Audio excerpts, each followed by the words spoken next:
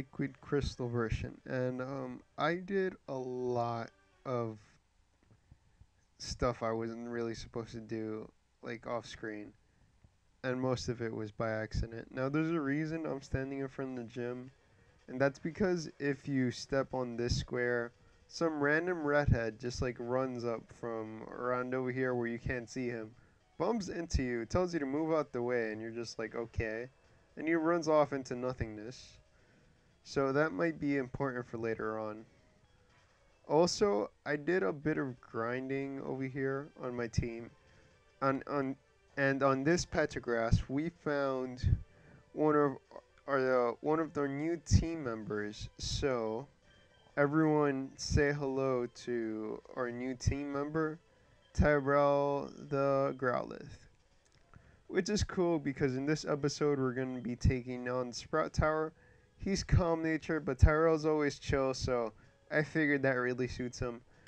Intimidate, and he has Ember, Bite, and Roar. I didn't train Titan up. I did train Paul up, so he's level 13 now. And Rick Roll is level 13 as well. We also have this guy over here. He's pretty cool. If you talk to him for the first time, he gives you where is it? The TM for Thunder, I think it was. He asks you if you like the rain. You gotta say yes. And yeah, we have Thunder in the early game. Also, Rick Roll found Hidden Power randomly. And that's cool. There's a Growlithe is actually a rare Pokemon to find. I try to, because I was grinding Ghastly here since there's other Ghastlies and they're higher level than the ones in Sprout Tower. Growlithe is pretty rare to find there, so good thing we have him. So now let's try to take on the Sprout Tower. Let's put Tyrell up in front, get him intimidating stuff. And hopefully he'll be around level 15 by the end of this. Alright, we battled him last episode. And oh god, a Ghastly. You know what? Might as well see how much Bite does on this. Oh, not Roar. Crap. Okay, never mind then. I misclicked. Alright, what's this item? An escape rope. That's always good. Battle. Okay, Ghastly. Alright. Alright, Bite is a one-hit KO. That's good. Alright, and Sage Jujutsu. Yeah, get the pun, Jujutsu. Stuff like that amuses me.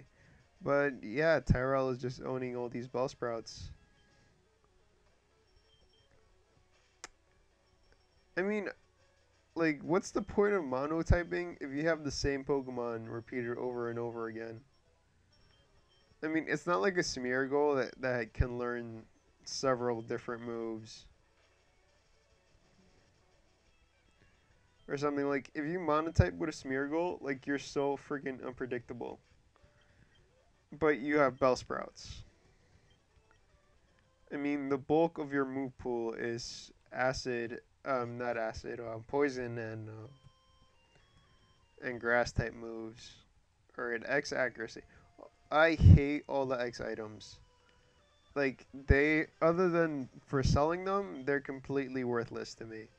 I don't use them in game. I definitely don't use them in the metagame, and I will not use them in this Let's Play. And come on, Bellsprout, stop living the Ember. Oh god, and I used Bite first. Oh, he wrapped us. Yeah, I don't like continual damage. I really don't like continual damage. Alright, now we're level 12. Hopefully we one-hit KO. And of course, he brings out this stronger one because he's a douche. But then again, I did bring a fire Pokemon to the all-grass Pokemon place. Alright, let's use a potion on him.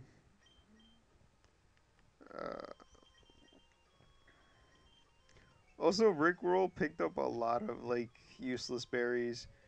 And we have a couple of apricorns, so that's cool. So whenever we get to Kurt, we'll just make balls. Alright. Sage Fang is battling with his bellsprouts, and these guys, I should have probably trained Tyrell a little bit more because they're all surviving his Ember. And I'm not really quite sure if his physical or his special attack is better. Alright, and we learned Leer.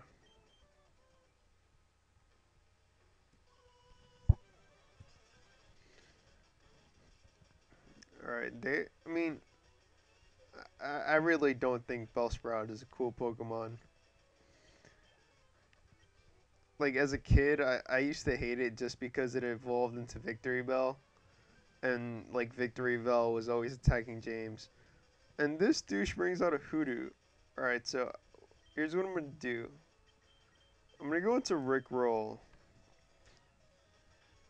and just duel it out with him. Just to get, like, experience on Rick Roll. Oh my god, all this growling. You know what? Titan, you're up. Everyone's, like, close together. Water gun. Yeah, get predicted. Even though my physical attack is better than my special attack.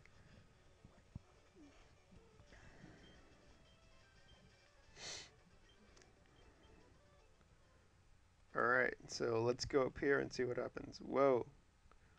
Elder, you're trained with the skills as a trainer. As promised, here's your HM. But let me say this. You should treat your Pokemon better. The way you battle is far too harsh. Pokemon are not tools of war. He claims you to be the Elder, but he's weak. It stands to reason I never lose to fools or babble on about being nice to Pokemon. I only care about strong Pokemon that can win. I really couldn't care less about weak Pokemon. Ginger used an escape rope. See? He's a soulless prick. Good thing we named him Ginger. Alright, let's see how everyone's doing. Do I gotta heal up? I should be fine. And like Rick Roll needs to pick up more items. Alright, let's go Sage.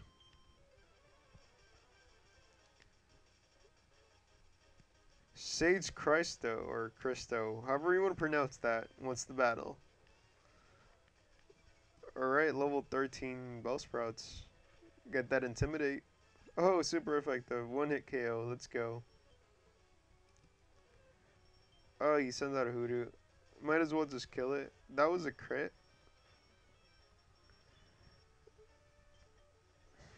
Tyrell putting in the work in this episode. Oh, super potion. Did not see that coming. Come on, burn. Yes! Okay, here's what we're gonna do. We're gonna switch out. Save Tyrell for Bellsprout. And Pole can't do anything because Hoodoo's a normal type.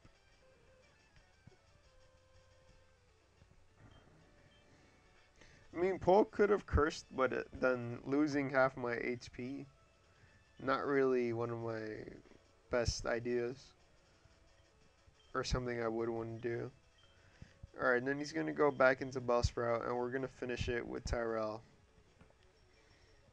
Level 14, hopefully we can kill it in one hit, and we don't. Alright, he used his only attacking move as growth, so. Alright, level 14 Tyrell, putting in that work. Alright, and we got HM05. Flash, I don't think I'm gonna need Flash, so I won't teach it to anyone unless I really have to. Especially because we're not gonna have an HM slave. Where is it? We're gonna use an escape rope because I'm lazy. Alright, we're gonna go heal up, and for the rest of this episode, we're just gonna take on the trainers in the gym, and I'll just do a whole separate segment for the gym leaders. That's what I'm gonna do this Let's Play. We're gonna put Rick Roll in front, and this is pretty cool. They got like the old school sprites for the gym, except for like the trainers and stuff. But I kind of appreciate the old school stuff. So he sends out a Spearow versus Rick Roll. And I'm really wishing I had Rollout. Like, super effective move, just to hit them all. Alright, and if Taco could hit sometime, okay. Alright, we got past that guy pretty quick. And, alright, so there's only 2 trainers in here.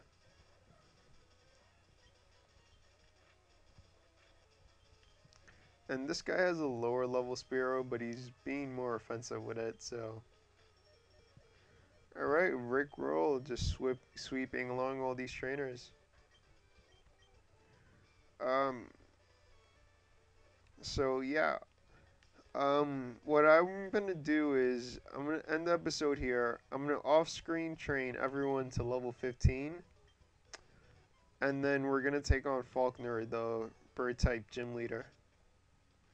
Yeah, bird-type, flying type. So, oh yeah, there's another couple of things. Like last episode, I was telling you that this kid right here still trades you a Bellsprout for an Onyx. And we might have an Onyx on our team, we might not, depending on how I feel like it. But you could catch Bellsprouts on that route, but they're kind of hard to see, to find. But yeah, we'll